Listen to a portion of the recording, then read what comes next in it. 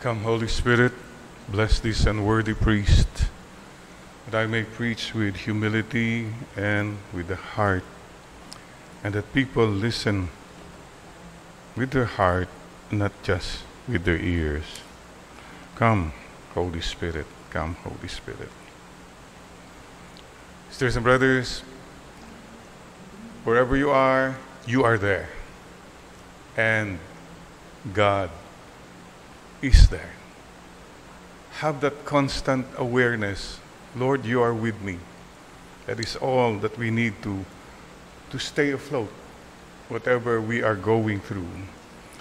Alam po nyo, every Sunday, at least one day of the week, you know, especially when you come for the Sunday Mass, you know that, oh God, you're here. You know everything, and we know that you love us. Perhaps one of the most painful, parang somebody told that, and many in fact said to me, one of the most painful things that happened, lalong-lalo na yung pagsimula ng pandemic, is when the churches were closed. Sinarado pati ang simbahan. Ang feeling ng iba, pati ba si Lord wala na sa amin? Parang they felt rejected. And that's a very valid feeling. Parang, wow, what happened? Even the church has closed. Perhaps it's always good to remember, again and again, God is with us always and in all ways. Gagawa ng paraan ng Panginoon na makasama niya tayo. For example, ito, online and even Zoom masses, that's God's way of saying, hey, I'm always with you. I am with you in all ways.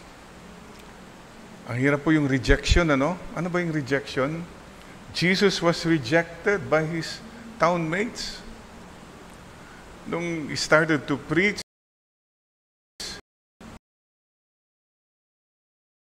wow, ang galing. They were amazed with his wisdom, but, ito na pumasok yung rejection. Pero di ba, yan yung anak ng karpentero lang dito? Di ba yan yung, kilala natin mga karpentero? So they found a way to reject him. All of us have our way of rejecting one another. Paano ba yung rejection sa Tagalog? Parang tinatakwil, tinataboy natin, dinidedma natin yung isang tao. Parang stay away. Parang ganon. Magaling tayo dyan. One experience I have of rejection, alam nyo, from San Francisco to Manila. Philippine Airlines, yes. Mga 3 hours, 4 hours into the flight, may announcement. Oh, we have a medical situation. If there are doctors on board, ganon. Oh, somebody's sick, ganon. So, sabi ko, I'm a priest. Maybe I should go. So I went there, dun sa may section. Medyo may commotion doon. Merong hindi makahinga na lola. You know? So I approached also, and sinabi ko yung purser, stewardess, ma'am, you know, I'm a priest. If there's anything I can do, pari po ako. Tinignan ako ng stewardess. Oh, not yet, Father, not yet. We're okay. Okay pa. Na-rejected ako. So, okay. Fine. When things cleared up, I came back again. And there was that lolo and lola. Okay na si lola. So I approached the lola. Sabi ko, Lola, I'm Father Orbos. If you want, I can pray for you and bless you. With all very respectful. And you know what the Lola said? No, Father, I'm not Catholic. My husband is Catholic. Rejected na naman ako twice at 35,000 feet. So we all experience all kinds of subtle rejections. Kasama po yan sa buhay natin. Of course, the other thing that we must remember in the gospel today, rejection, at yung pangalawa, yung judgmental. They judged Jesus right away. Sino ba yan? In other words, these are the games we all play. Some more, some less. But can all be rejecting people, and we are judgmental of people. Mea culpa, mea culpa. Mea maxima culpa. Lahat po tayo. I think the millennials will say, my bad. My bad. Okay, my fault. For example, yung judgmental. Ito po, I cannot forget one time I was driving to Cubao. I opened the car in the mission house, then closed the door. Paliko na ako sa rights, turning towards Cubao, yung Araneta Coliseum. May nakita po akong pulis. When I was looking at the police, medyo na-notice ko na gumaganon na siya. You know, in my mind, I said, oh boy, alam ko na wala akong violation. I'm sure. Kaya kung mangungutong ito, hindi ko papayagan. I will not allow it. That was my decision. So, he told me to pull over. Tabi ako. Tapos binuksan ko yung bintana. Ganun pa yung bintana nun. And as soon as I open yung bintana, medyo hindi naman pasigaw, pero sabi ko, boss, anong problema? What's the problem? Ginanon ko agad eh. And you know, that police said, sir, sandali lang po kasi may nakita po ako sa tuktok ng sasakyan nyo. Mayroon pong notebook ito. Ito po, baka mahulog. Diyos ko po. Yung appointment notebook ko pala, when I opened the car, I put it on top of the car. And then went in, na senior moments, nakalimutan ko, nandun yung notebook sa tuktok ng sasakyan. Mabuti hindi nahulog. And you know, there I was. I already judged. Hinusgahan ko na yung pulis na mangungutong lang ito. Ay, naku, mea culpa talaga. Ay, sabi ko, sorry po. Halos magmano po ako sa kanya. Umalis na po agad ako, hiyang-hiya. You see, all of us, let's ask the Lord in this Mass, Lord, please deliver us, or at least lessen our being judgmental, and lessen yung nire-reject po namin yung ibang tao. Oh, there are many forms of rejection. Of course, the most blatant, the most cruel rejection ng isang tao, yung pong hindi payagang mabuhay sa mundo. That's abortion. That's the most painful rejection. Of course, when you kill somebody, hindi payagang mabuhay pa isang tao, that's rejection of life. Well, the rest of us, more subtle rejection. When we do not reject the presence of people, nandiyan na siya, pero wala. Ano yan? Yung ganun yung sa Tagalog, kunot, balikat, ano yan? Balikat. We know how to reject people who are already there, and we don't even acknowledge them. Oh, ito na, I like to acknowledge kasi si Father Owie of Masses, siya po ang superior delegatus. Siya po ang nag-aalaga ng mga missionaries po natin, about 120 so all over the world. Siya po ang in touch with the parents, mga ganon. Eh sabi niya, Jerry, paki-shout out mo. I-acknowledge ko po, Father, although hindi talaga kwan. But hey, we would like to thank really benefactors Steve and Edna Seranilla, 40th wedding anniversary. Yan, saka yung mama nila, Mami Jovi, to get well. And yung mami po ni Father Paul Aquino, yun, he's now in America. Birthday ng mami ni Father Paul, 90 years old today. So, Father, yun, we acknowledge, we shout out, we don't reject. Yan po importante. Wow, how do we reject people? Ito, very subtle. Yung mga nasa bahay po. Or wherever you are in a community. You know, you're eating or you're talking and somebody just with the cellphone. That's some kind of a rejection. Kasi nandiyan ka na, mas importante sa kanya yung cellphone niya. Isn't that some kind of rejection? And we all do that one way or another. Importante yung presence ng tao. Let's give importance to every person. No matter who. Yung pasalamatan lang, yung tumulong, yung nag-deliver ng pagkain o mga, oh, thank you sir, salamat po. Sabi niya, bakit? Binayaran ko naman yan ha. Yan na naman, mga kwan natin, ugaling dapat baguhin na. And you know, it could be also silent treatment. Okay, nandiyan ka ba? I don't talk to you. I don't even smile at you. Parang wala ka. People can do that. Some people are very good in doing that.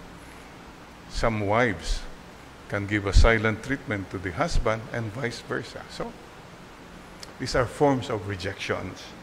Of course, group rejections. Itong mahirap eh. Some people feel, ito na yung mga entitled group. I'm more entitled than them. Alam niyo nung panahon ng Espanyol, yung tinatawag nating abanico? Abanico. Tumitingin sila sa mga tao. It's interesting, ha? I call this the balconaje mentality. You know, many of our towns, nandyan yung plaza, tapos yung mga mayayaman, nandyan mga bahay nila. Nasa balcony sila, tinitignan yung mga taga-baryo, kung sino-sino, kung mayroong mga events, nandun sila. The abanico, the fan. Kasi yung abanico, ganyan. Abanico. And they talk about people, they judge people. That kind of mentality has to go. Because they think they're more privileged, they're more entitled than the rest. What are the entitlements we have caused by our pride? Number one, alam na natin yun. Intellectual pride, entitlement. Mas matalino ako sa mga yan. Sino mga yan? Ito yung nangyari kay Jesus. Saan pinagkukuha ng taong itong kanyang wisdom? Di ba anak lang yan ng kapintero? See? Judgmental rejections. Oh. May iba naman, economic. Klaro ito. Mas mayaman kami. Sino ba yung mga hoy poloy? Mga masa. Yan po mga pride. Lumalabas po yan. It comes out. Maraming very prayerful pero konting kwan lang. Lalabas na yung kwan na, oy, mas mayaman ako sa inyo, mas matalino ako sa inyo. And ito pa, religious. Mabait ako, madasalin ako. Kaya kung tinitignan ko yung iba, nako, makasalanan lahat yan. Wala. Hindi karapat-dapat yan. Careful. We are very good in judging and rejecting people, which the Lord asks all of us today, no, judge no one. Judge not. I am the judge. You have no right to judge others. Of course, meron din yung cultural. Iba siya eh. Hindi naman siya taga rito. Hindi naman marunong magsalita sa atin. So we have our ways. Ang dami po tayong mga even through jokes. Well, all this is, they say, leveling. Pantay-pantay tayo. Walang nauuna. I remember a story, mayroon pong, there was a grocery, alas 7 ng umaga, pinilahan na, pandemic, maraming bibili. Ang haba na ng pila. And this guy comes and cuts the line, dumire-diretso sa pintuan. Nung nakita siya, no, balik ka dyan. Pinabalik nila. Galit yung mga tao. After a while, he went back. Balik na naman siya. Papunta na naman sa pintuan. Sinuntok na po. Pinagsisipa. Balik ka doon. Guess what? Third time, pumunta pa rin siya. Halos gumagapang na. Tapos sabi niya, hoy, kayo, pag hindi niyo ako pinapunta dyan, hindi mabubuksan tong grocery. Ako ang may-ari ng grocery na yan. Pinagbubugbog na siya. Rejected, judge. Don't we do that many times? Ayaw nating may mga nauna. Sino ba yan? Exactly. Oh God, marami pa tayong dapat matutunan about humility and about loving. Please judge no one. And mga kapatid, bakit tayo nag-judge o nag-reject? One reason is insecurity. Pag medyo may tumataas, threatened ka na, na-insecure ka na. Normal. Normal lang naman po yan. Kaya lang, hindi po tama kung gagamitin natin na rason yan para. No. You cannot say, I should always be on top of the others. I should be the best. I should be the one privileged for all this. We still have so much to learn. And please remember this. We should always meet one another. The SBD Spirituality song has a beautiful line. We live together as brothers from many cultures. We pass over to be with others, offering and receiving the good news with respect, understanding, compassion, and love. Keep that in mind. Learn to respect people, understand people, to be compassionate, and to love. Lord, give us that grace. Yung respeto na lang. You know, you don't know what this person is going through. Hindi mo alam pinagdadaanan niya eh. Kaya wala kang karapatan agad na, bakit ganyan ka? Bakit hindi kang ngumingiti? Bakit matapa? Baka may pinagdadaanan ito. Kaya sinasabi ko nga po last week, I see you. Persons. Who are ICU persons? Persons who are going through, who need, nangangailangan ng intensive care and understanding.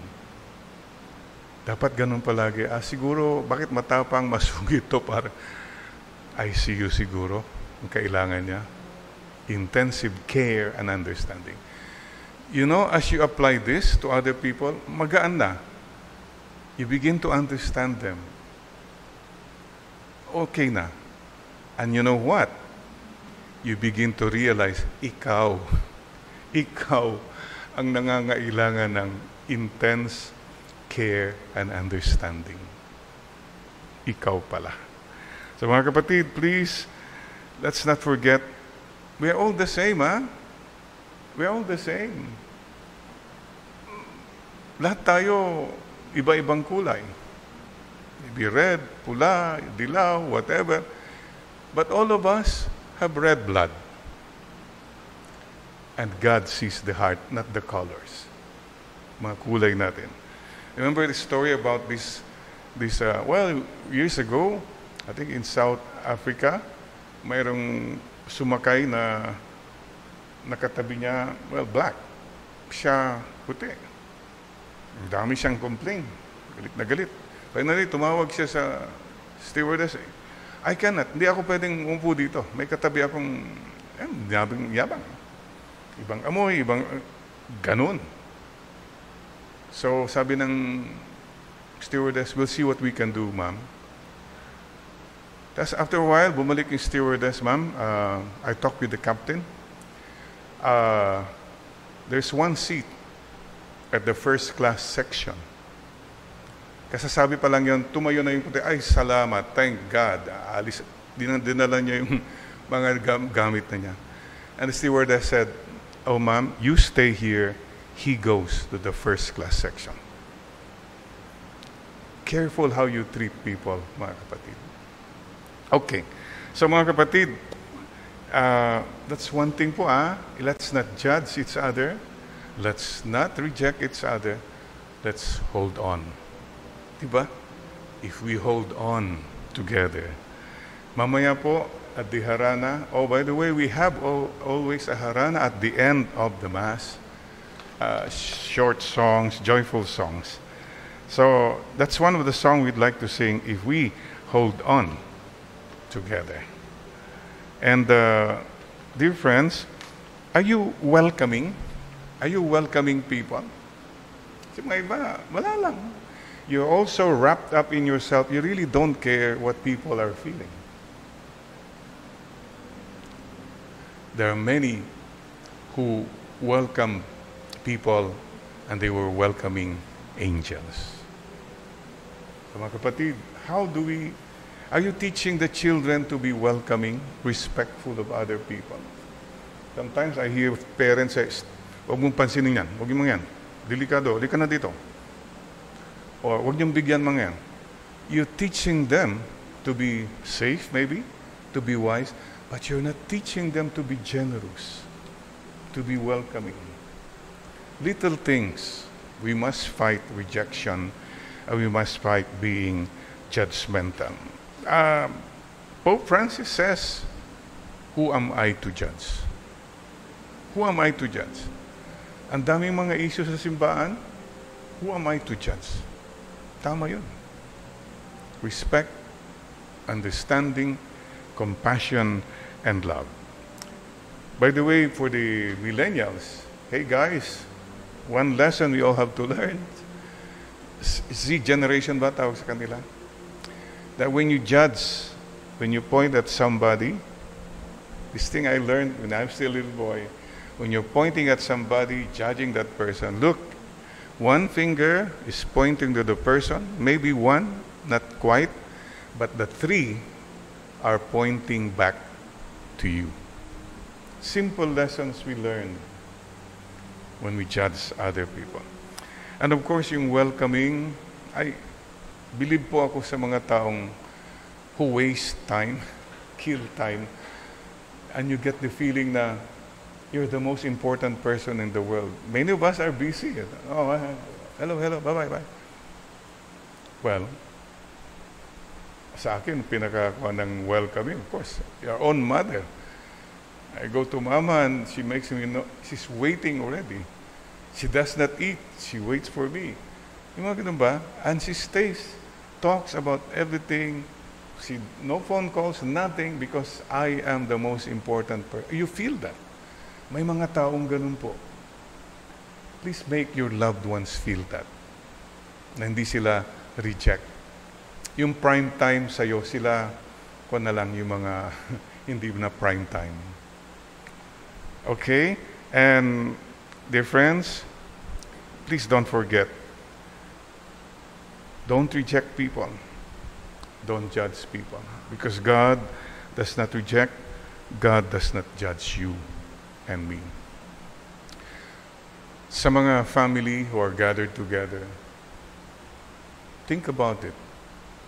What are the subtle forms of rejection that I show to my loved ones? And what are the forms of judgments that I give to people?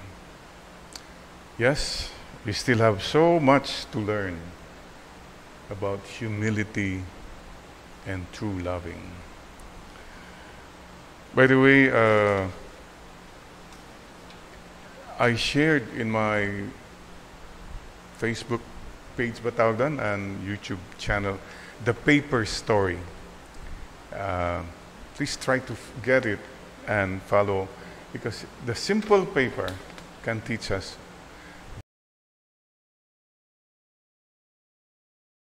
very profound lessons in life. Just for a short one, we were all born, we will all die. Claro, we will all die sooner or later. And it's up to you. If you want to keep it clean, it's clean. You mess it up, it's messy. It's your call. It's your choice. Please don't blame others or the situation or people why you're not happy, why you're like this. Stop blaming. A Chinese saying says, if you blame others, you still have a long way in your journey. If you stop blaming others, you have arrived. And don't forget, our one God who loves us, and the Trinity, God the Father, simple, who never rejects us.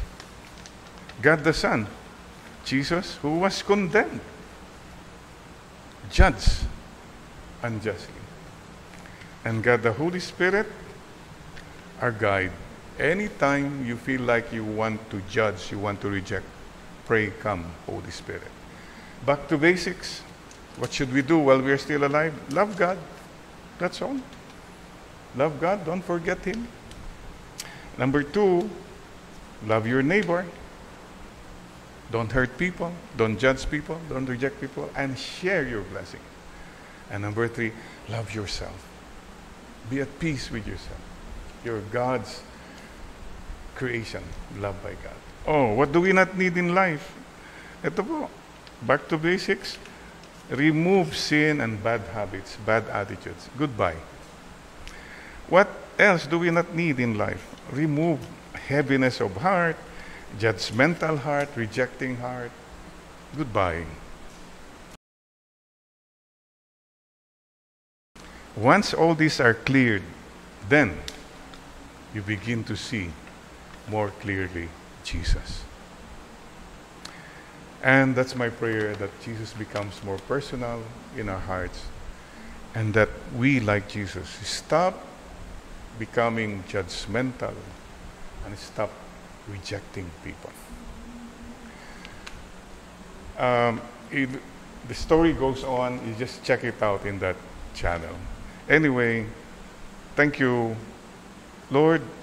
We have so much to learn. Forgive us for being so judgmental and for being so rejecting of other people because of our pride, maybe because of our insecurities, and because we lack respect. Give us that grace to live a life filled with respect, understanding, compassion, and love. Amen.